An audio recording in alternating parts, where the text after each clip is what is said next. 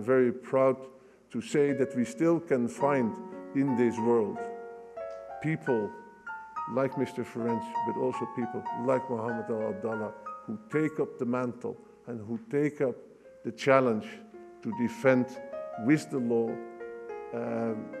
our norms, our values, our way of living. I think I made a difference. We have moved forward. We have a court with all of its problems, and it's in The Hague, in next to the Peace Palace as well. And tribute to the Dutch government, who has gone further than any other government in moving toward a rule of law, and I thank you for that.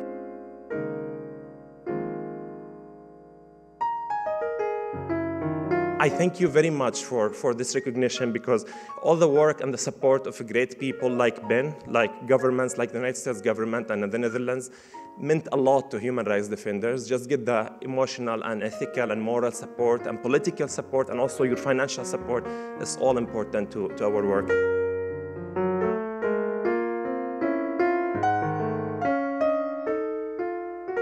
And when we talk about the greatest generation, this is who we're talking about.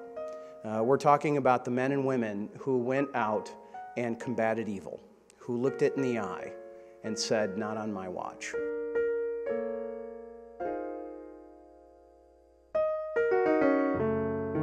Mohammed al-Abdallah has never been neutral, and he's never been silent.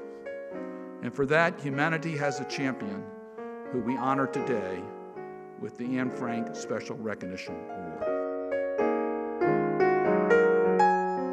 You are deservedly an icon, a living legend, an inspiration to all of a better and more hopeful future for humanity.